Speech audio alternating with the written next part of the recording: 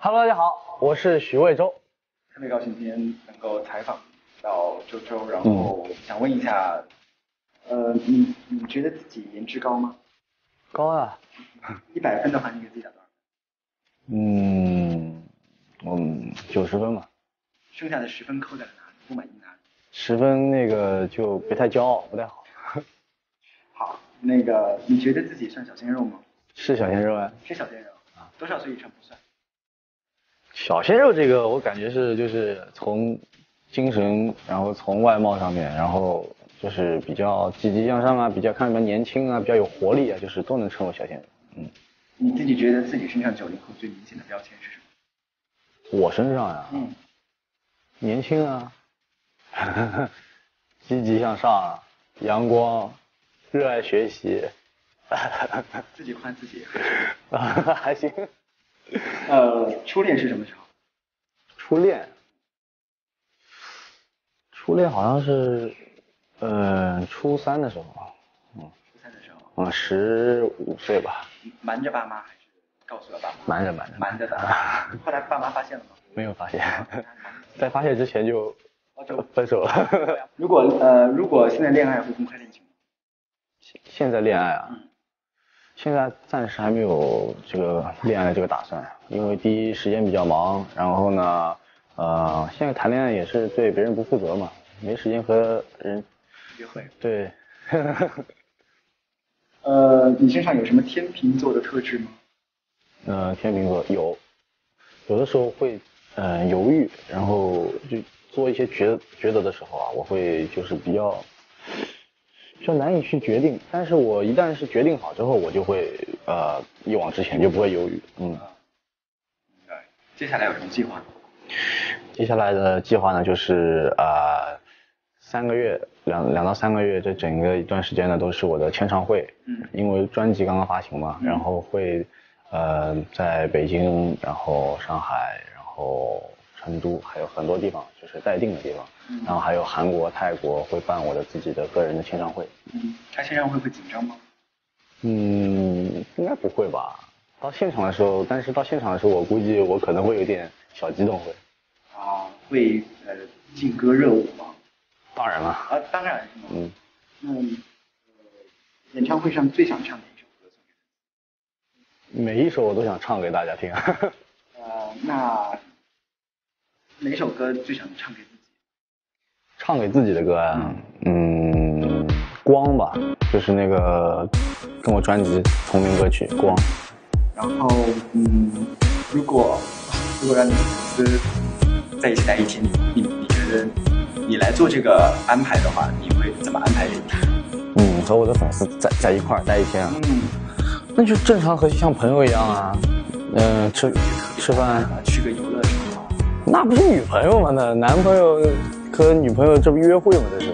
不啊，我们不是也但是我也经常和那个是吧？李浩，我们也去游乐园啊？是吗？你们去过游乐园啊？我想象中看起来。就正常嘛，正常交流。毕竟是从一个就是比较生疏的关系，然后慢慢熟络，慢慢熟。性格上是怕跟陌生人讲话的。没有。天秤座应该对，蛮 social 的。所以如果跟粉丝在一起的话，就聊一天是一次就好。话题聊干了。那聊到一块儿那就聊呗。行。一夜成名对你的人生轨迹改变最暴力的地方是什么？暴力啊，说是其实一夜成名吧，其实也是一个循序渐进一个过程。怎么说呢？让我感触最冲击力最大的地方就是一下子有这么多喜欢我的人吧，应该就这个。没有觉得生活很不方便吗？原来出个门也没人，现在不会被拦3拦4，然后到哪都有人找得到。还好，我乔装打扮一下还好。觉得这是个困扰。我觉得这个有得必有失，有利必有弊，这本来事情都是有两面性的。你既然去承担这东西了，去做这个公众人物了，那你就必须得承担这些东西。那这几个月就是起伏这么大，你有最常思考过这种状态的改变？你有自己思考过这个问题？有思考过。最常思考过问题是什么是吧？啊，我最常想的是，这不是做梦吧？这怎么啥情况？想我还没有的时候还是没有反应过来，就是一觉睡醒，原来是又回到了这个生活，这个生活好像是在做梦一样。哎呀，一觉醒来，又是感觉有怕他担心这一切不是真的。有的时候会觉得是如梦如幻的感觉是。如果突然有一天就发现这真的是什么，醒来之后一无所有，这个时候还坚强起来了。醒来之后一无所有，这倒不至于。醒来之后可能就是回到了以前那种就是正常的学习的这种生活里面，可能不知道。等到我那个梦做醒了再说吧。讲一件自己做过最疯狂的事。最疯狂的事，其实干了好多疯狂的事。说说。一下想不起来了。别这样。疯狂的事就是，比方说什么说走就走的旅行啊，这样子。这不疯狂，这个就跟我朋友一样，我有个朋友啊，就是他爸爸，然后就说我出去丢个垃圾，拿个垃圾袋，然后过了1个月回家了。哦，真的吗？去哪儿了？他说我去新疆兜了一圈。所以你透过你讲的这个朋友的故事是你自己的故事。然后整过别人吗？没有，我一般都被别人整。那觉得被别人整过最惨的一段经历是什么？最惨好玩吧，也不是觉得最有意思的。那就比方说，就上课的时候椅子被人抽了，就我上课的时候你不是坐着的吗？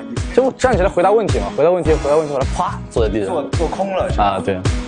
周周起床第一件事情是做什么？起床第一件事是睁眼。第一件事情呢是起床，然后打开窗户透透气。然后早餐你喜欢吃什么？这里有3张图，然后每张图上面都有很多健康的早餐，然后我现在要在这些图里面选出3个。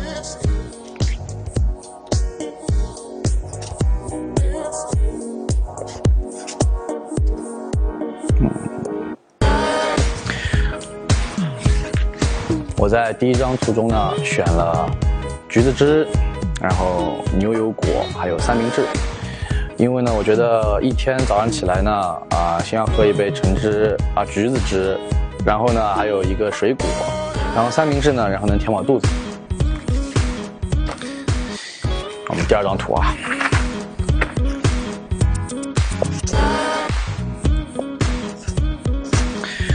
第2张图中呢，我选了牛奶、黄瓜、白粥。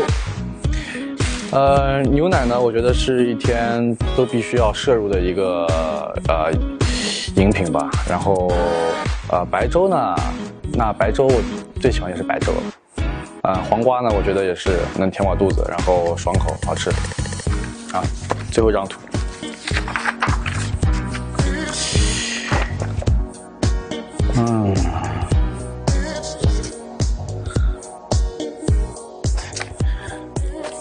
在最后一张图中呢，我选了这3个：酸奶、面包、荷包蛋，好吃，填饱肚子。谢谢大家。